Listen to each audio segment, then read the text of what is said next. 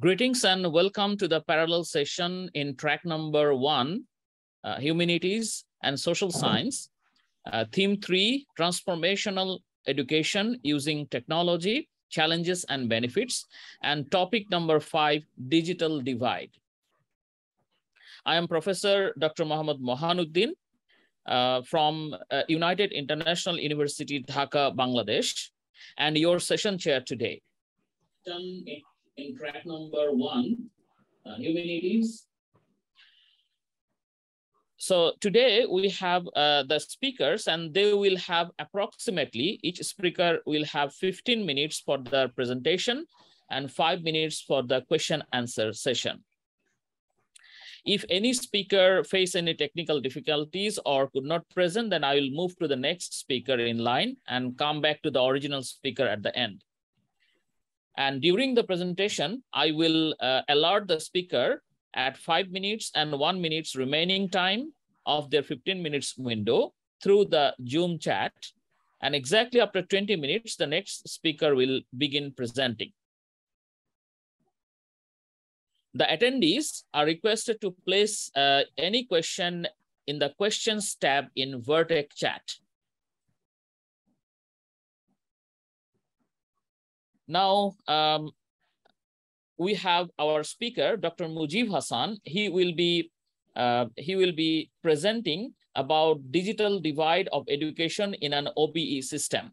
Before his presentation, let me introduce Dr. Mujib Hassan. Dr. Mujib Hassan is currently working as an assistant professor in the Department of Physics in Lord's Institute of Engineering and Technology. He has completed his PhD in Department of Physics at the Indian Institute of Technology, Roorkee in the year May 2021. He has got his Bachelor of Science Honors in Physics, Aligarh Muslim University, Aligarh, India, and Master of Science in Physics from the same university. Dr. Mujib Hassan has qualified Graduate Aptitude Test in Engineering, GATE in Physics in 2015, AIR 177, qualified GAT in Physics 2014, AIR 463. He has published 6 journal papers. He has 3 papers presented and published in proceedings of national and international conferences. He has attended 9 international and national conferences. We're very happy to get Dr. Mujib Hassan speaking about the digital divide of education in an OBE system. Dr. Mujib Hassan, please carry on. The floor is yours now. Thank you, Professor MD Mohanuddin, for the information. Good evening to one and all. First of all, I would like to thank the organizer of the IN for OBE Global Virtual Summit 2022 for giving me an opportunity to discuss my views on this topic. And especially I would like to thank Professor William Spady sir, as well as Professor Dr. Wajis sir for giving me an opportunity to discuss my views. So as you have seen, my topic for today's session is digital divide of education in an OBE system. And the theme of my topic is the transformational education using technology, challenge and the benefit. So these are the outline. So I would love to start with the impact of technology on education, an overview. Then I would be talking about the digital divide of education, then the OBE, the main theme, and ICT in OBE, then digital divide in OBE, then the impact of digital divide in OBE, and how to bridge this gap or the digital divide in OBE, and finally the summary of key points. So first of all, I would love to start with the impact of technology on education. So as you have seen that the technology had made the learning easy, interactive, and interesting. So it have an impact on the student as well as the teacher. So you can see if we use the positive impact of a technology, we can increase the productivity as well as the efficiency of a teacher. And for the concept or from the side of teacher, the teacher can upload its lesson or the lecture on learning management systems so that the student can easily access the notes as well as the relative information regarding some topic or some course. So it also reduces the cost of schooling. It encourages most communication between teachers and the parents. technology helps the preparation of the peoples for their future life. So finally, we can conclude that the impact of technology plays a vital role in teaching and the learning process. Okay, so in continuation of this, we can have, or we can simply have the positive effect of using technology in the form of cognitive skill. One thing where we can simply enhance the quality of the student by using these three factors: thinking, remembering, as well as the problem solving. So if we have the positive impact of technology on education, we simply have the great mind, or we will be simply having the great learners. So, but with that, I would want to quote this quote: the technology will never replace great teacher, but in the hands of great teacher, it is transformational by this man.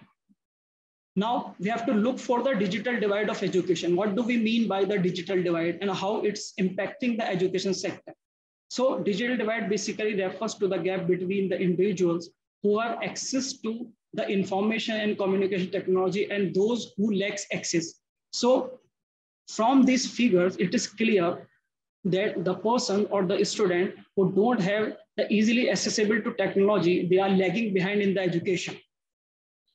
Okay, so the next one is, these are the factors which basically constitute to the digital divide of education. One is the economic one, the social one, the geographical one, the fear of technology, and the lack of motivation and the culture.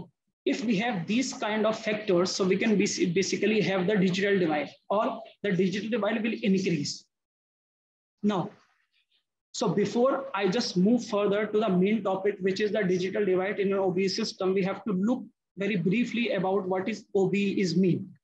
So it will be injustice if I don't mention the name of the father of outcome-based education, the William G. Spady Sir, who basically his attempt enhancing the quality of the education ecosystem by introducing outcome-based education have indeed brought a revolutionary change. What is the meaning of OBE? In OBE, we have to look for the program outcome. Then we have to look for the course outcome. And from that, we have to look for the course-specific outcome. And finally, we have to see for the student learning outcome. This is the main thing. So outcome-based education consists of various factors. First, we have to discuss the student learning outcome, then the program course content, then the teaching learning strategy, then student learning activity, as well as the assessment. So basically, this is simply an overview of outcome-based education. Now, in order to have the outcome-based education or the greater enhancement of outcome-based education, we have to look for the tool. And what are the tools? The tool is nothing but the ICT, the information and communication technology, will basically give an enhanced to outcome-based education.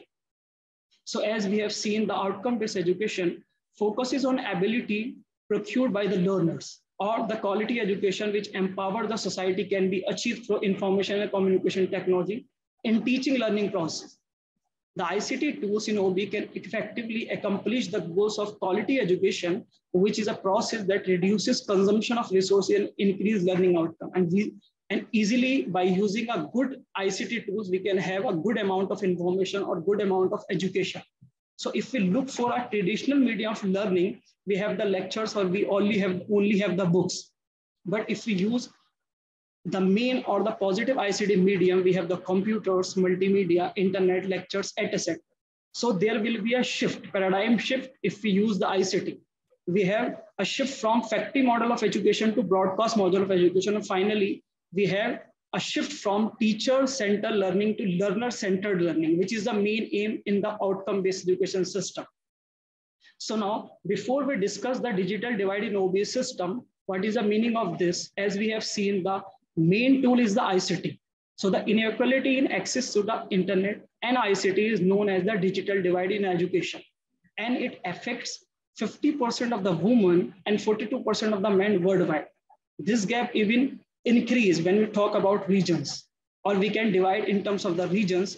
So this is the data which I have taken from the internet portal as of December 2021. This is the map which basically shows the number of users or the number of users of internet users from different countries. So as you can see from this figure, it is clear that in North America, 93.4% households or individuals are using internet, or they are easily accessible to internet.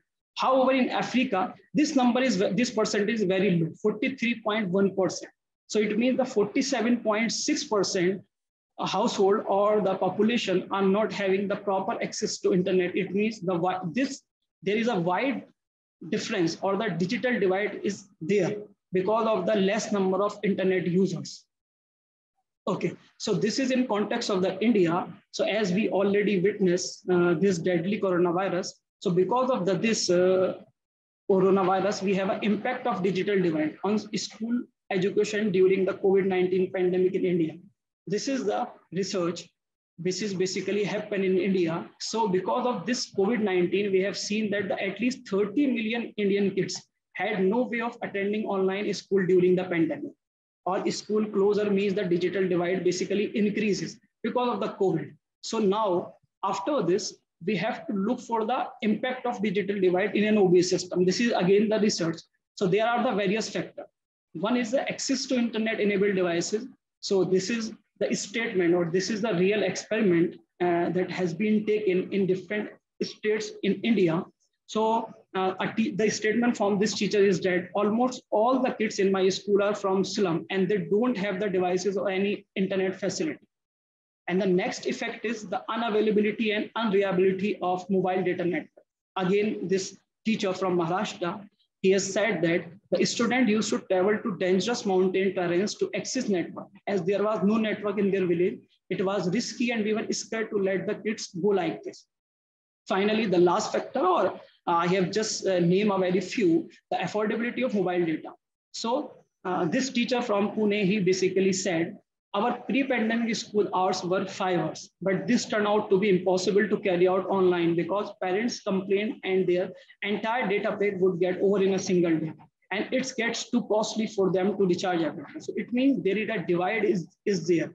This is the impact of digital divide in education as well as in OB.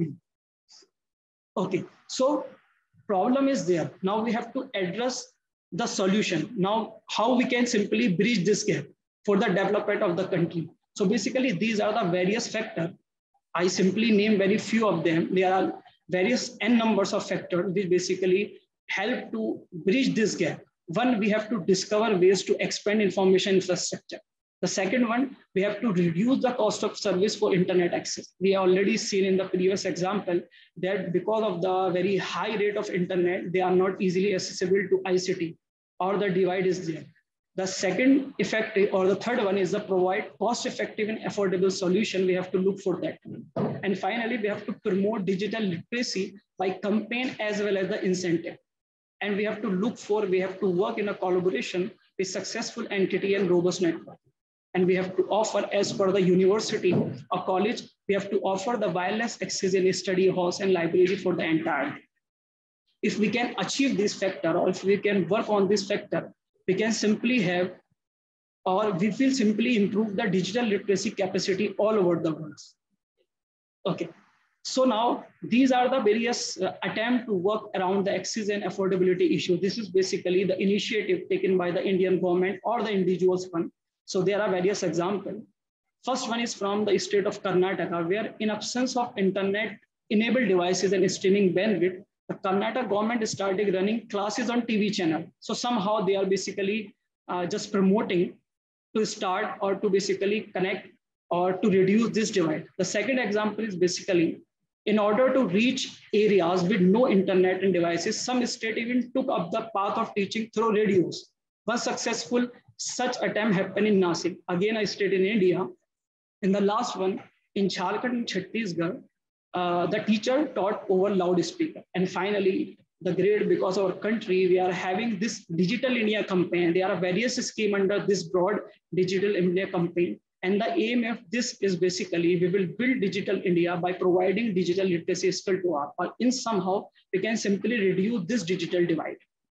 Okay, so with this, I would like to conclude the summary, and the key point is digital divide is there in an education system or in outcome-based system. So if somehow we can simply reduce this divide, and we have to connect all the schools, college, hospitals, individual household to with a easy and cheap internet connection, we can simply achieve the digital equity. And what is the meaning of digital equity? The condition in which all individuals and community have the information capacity needed for full participation in our society, democracy, and the economy. So they can somehow contribute to the development of the country just by having this digital equity. Now, if we somehow achieve, and if we wish for this digital equity to achieve throughout the world, so then only we can achieve the aim of outcome-based education. What is the aim of outcome-based education? The outcome-based education is a theory that bases education around the predefined goal. We have to look for the outcome, or we have to look for the learner's outcome.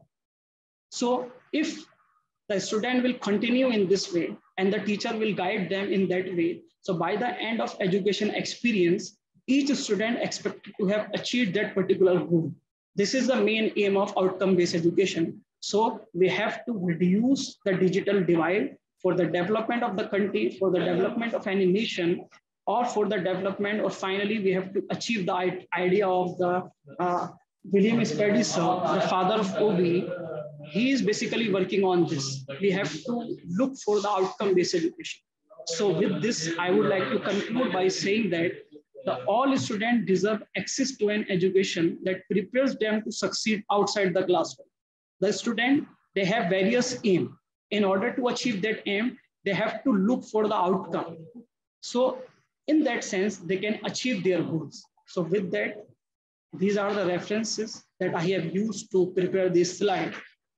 And finally, I would like to thank all for listening. Now, this is up to you. So I am ready to answer your query and your question. So, Professor Dr. Muhammad Muhyiddin, sir. Yes. Yes, sir.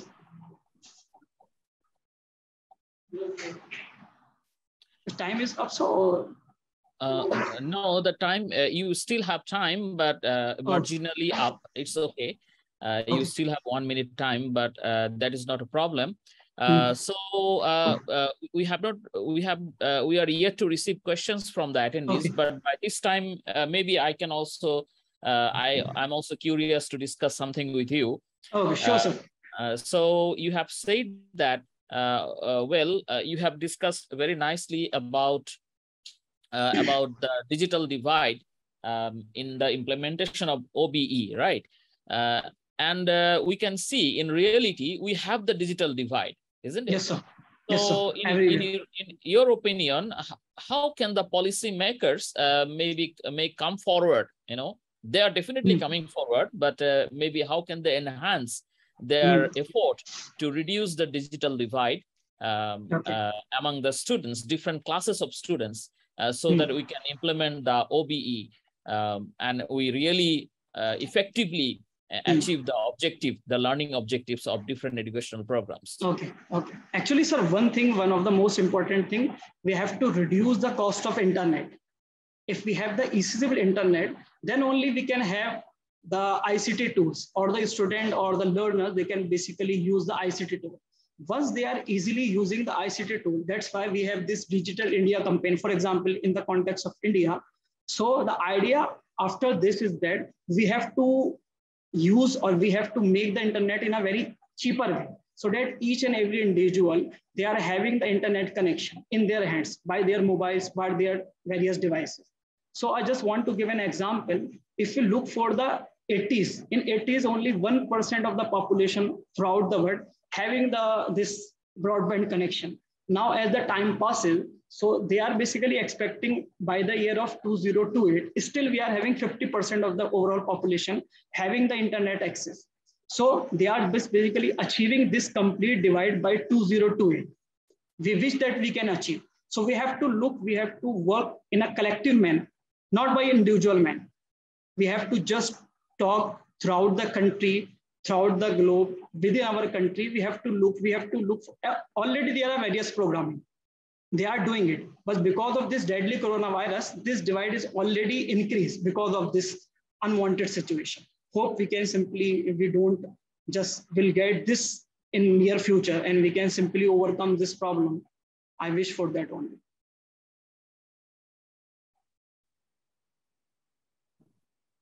Yes, thank you. I understand. Actually, it is you have said about reducing the internet cost, but yeah, that is a very important thing. Not only interest cost, device issue is there, hardware Exactly. issue is there, yeah, and also definitely the market force will play, because even if you want to reduce the cost, maybe government will have to give subsidy or something like that. Exactly. So it is a matter of priority from the policymakers. I agree with that. So how do you see? Maybe if you don't mind, I can raise another point. Sure, sir. Why not? Yes, sir. So how do you see in terms of the policymakers' effort in our continent, like Southeast Asia or South Asian context, and also versus the European or American context? Do you see any significant difference of the policymakers regarding reducing the digital divide? Okay. Actually, sir, right now I don't have any idea about this. I have to look for that actually. Thank you for the opportunity to be part of this Global Virtual Summit. I'm happy to have been one of the resource persons to speak at this August event. My name is Dr. King James Nkum. I am a lawyer and also a university lecturer who doubles as the Deputy Dean Faculty of Law at the Taraba State University in Nigeria. I lecture law courses and other relevant social sciences related courses. So today I have the honor of speaking on the topic digital divide, a global context. My business basically is to discuss the phenomenon of digital divide in globally as it affects education, transformational education, and I will be looking at how it relates to how technology, the digital divide in technology relates to educational development, and how the benefits and the prospects of digital technology in advancing education, basically. So technological advancement actually, as a matter of fact, has advanced over the years thanks to the internet connectivity, the advent of internet some decades ago. And of course, it is common knowledge that the internet and the Internet of Things and everything that has to do with online dealings has become a part and parcel of our existence. Virtually everything has become internet-based. As a matter of fact, this conference or this summit is made possible because of internet, penetration. We are online because of this, and so everything has become internet based. And so, because of that, there is a need to embrace that. And so, unfortunately, as we speak, over half of the world population are not connected, do not have internet access. As of 2021, United Nations report states that over 3.7 billion people on the face of the earth do not have access to internet. Now, the deficiency in digital connectivity, especially within the less developed countries, with over 80% of the population still offline, means that something has got to be done. Comparatively, if we look at it between the developed and underdeveloped countries, it is in a ratio of 13 to 57 respectively. That is a huge gap. So talking about digital divide, this is not just related to education, but as it affects every sector of human endeavor, as far as the digital or online presence is concerned. So, but I will be narrowing down to digital divide as it concerns education, basically, in this brief discussion. Historically, digital divide in education refers to the gap that exists between, it has to do with insufficient knowledge, the gap between knowledge and access to technology, and those without it. Now, following the advent of the computer discovery or advent in 1976, it is today in record that 72% record has been achieved from 1984 to 2015. Of course, the introduction of email, video, and other digital technology has made, the adoption or migration of education from the analog means to digital format possible today. And because of that, it is possible we are able to achieve migration, educational development, educational,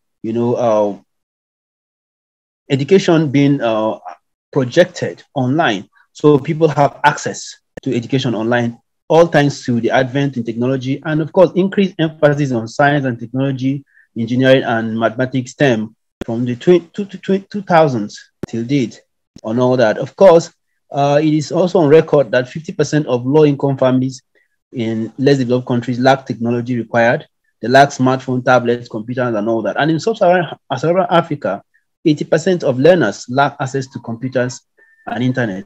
So these are all attributes, some of the issues as far as digital divide is concerned. I will be talking about digital divide also with regards to the impacts on education. Now, one of the impacts is low performance, low performance, competitive edge. Some students have more access to this, and so they tend to fare better. Then convenience in learning. These students also they are more convenient. They could learn within the confines of their rooms or their houses without much stress. Of course, there's also different learning experiences. Students within low-income areas or less developed countries find it more difficult to learn because of lack of access to internet and gadgets or technology. And because of all this, there are some of the causes to all this. One of the causes of digital divide is cultural or language barriers. Now, this has to do with inability to understand the tech languages.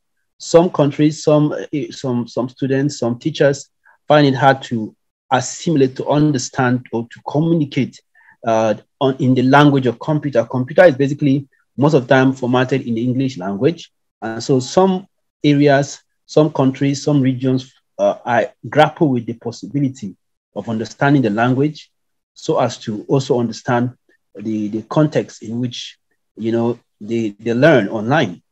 Now, poverty is another factor, lack of or insufficient fund and weak ICT and telecommunication infrastructure all contribute a result of poverty, which contributes to digital divide. Of course, an inefficient and corrupt bureaucracy is another factor. Where you have a corrupt leadership, a corrupt government, it becomes a problem because the immediate funds are being siphoned. We have, like in Africa, we have a phenomenon where leaders are corrupt and they tend to siphon the resources meant for education. The UNESCO recommends 26% of annual budget for education, but you hardly have up to 10%. Most of the times it rotates between 5 to 6 to 7 to 8. At maximum is 8 to 9. You hardly even have 10%. Now, what is some of these money that are meant for education should have been used to provide internet, to provide resources, to provide facilities for students to learn. But because of they are being siphoned or diverted, it becomes another issue. Another cause could be these government regulations, some laws, which makes it difficult for penetration.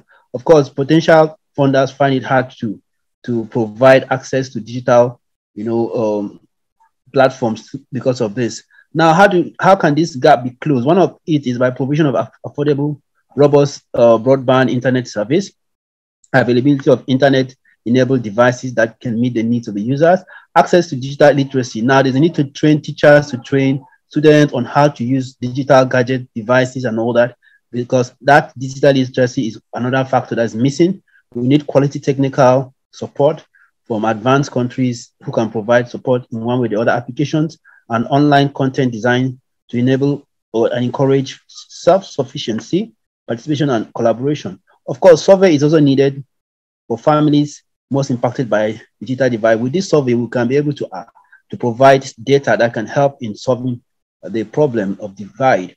Of course, there's also a need to create conversation with leaders about how to fund additional resources.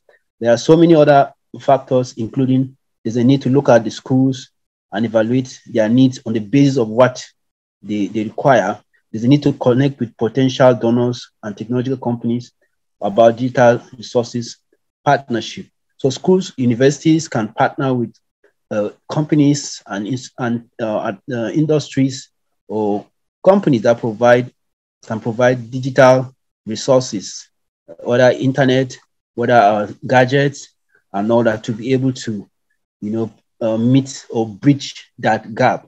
Of course, there's also need to create a plan with education agencies on how to bridge the gap long term.